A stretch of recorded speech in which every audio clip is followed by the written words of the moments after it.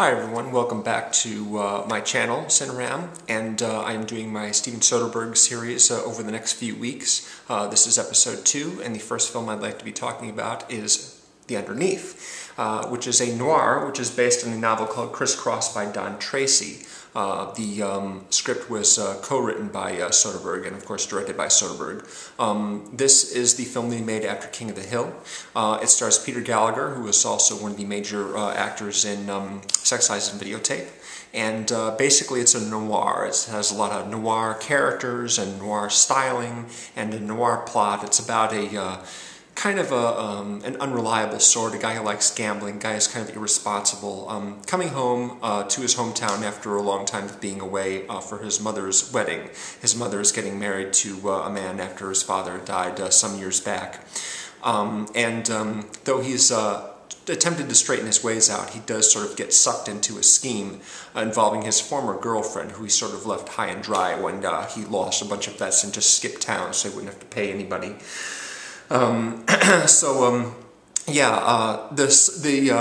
Basically the whole sort of structure of the movie is sort of a real disjointed narrative, like these kinds of things often are. It jumps from the present to the past to an immediate present involving this robbery that he's attempting to help pull off. He got a job with an armored truck company and is sort of in on this scheme to rob one of the deliveries of a ton of cash, over $1 million. Things don't go quite according to plan, and there's involved with a lot of very shady characters, including his own brother, who's a police officer, but he is nevertheless a very creepy guy, actually. It's funny, his ex-girlfriend actually tells him about something that he did that she found very disturbing, and you never really quite find out whether or not that's actually true or not. Maybe it was something that actually happened, or maybe she just made it up in order to trick him into doing something. It's just hard to say for sure, because no particular character can be really trusted, except, of course, for the baddest of the bad guys, who's played by William Fichtner. This is the first movie that I saw him in, and he's gone on to do a lot of really memorable creepy guy character roles. He had a one scene in Crash. He's been in movies like Heat and Strange Days, and he had the lead role in a television series called Invasion, I think. Anyway, he's a really good character actor, and he's very, very kind of just like off-putting in general. But he's a really cool guy, though. Oh, he was in Go as well. That's one of my favorite movies that he's in. He was a cop in Go, who was just sort of odd and creepy. The ex-girlfriend is played by Allison Elliott. It's the first movie I saw her in, and also another major cast member is Elizabeth Shue, who plays an employee of the bank that Peter Gallagher is trying to rob. It's very convoluted, and there's a lot of very stylized filmmaking involving flashbacks and flash forwards. He uses that same trick he uses in Sex, Lies, and Videotape, where he allows the dialogue to play out over the visuals of a different scene as time leaps back and forward. One thing that I wasn't really crazy about was the way he uses color filters in this movie.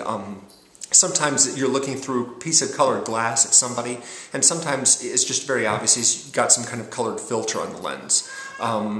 You know, the style, I like the photography all in all, but the style itself was not my favorite. It just sort of stood out and was a little distracting.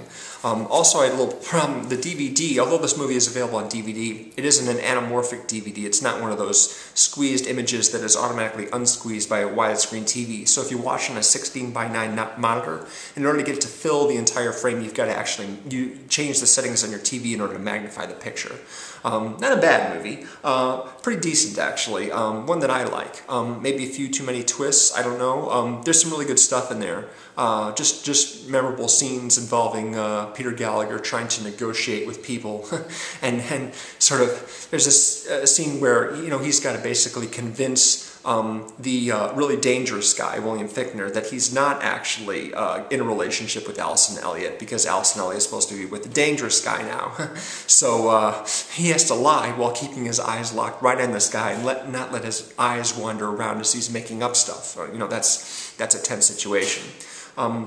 Although I do like this movie and think it's decent, Soderbergh has a different opinion of this movie. He was not really happy with this movie, or at least he was not happy with having to make it, because it just seemed, I don't know, a little too standard for him, or just not something that he wanted to aspire to. He didn't want to be one of those guys that was just hacking out genre pieces as a director for hire for the rest of his career.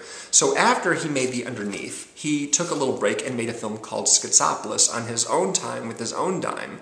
And this is a highly, highly unusual movie. I think it's shot on 16mm, and he cast himself in several of the major parts, and his wife, or now his ex-wife, whose name is Betsy Brantley, as his wife in the movie.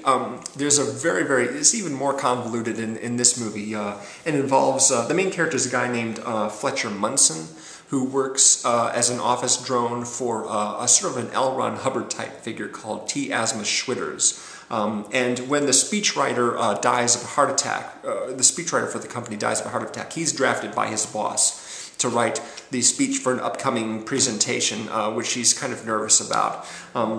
He's having marital problems. She's having an affair with a dentist who is also played by Soderbergh. His name is Dr. Korchek, and Dr. Korchek in turn becomes interested in a woman who is also played by Betsy Brantley, who is referred to as attractive woman number 2. In the meantime, Betsy Brantley has a fantasy about meeting an alternate version of herself who's also in a relationship with yet another character played by Soderbergh who speaks French, or at least his dialogue is overdubbed in French. There's a lot of really bizarre stylistic things thrown into this movie involving characters using nonsense phrases or using very basic terms to represent the lines of dialogue that they would have if they were speaking ordinary dialogue. There's a lot of cutaways, just odd stuff, a narrator.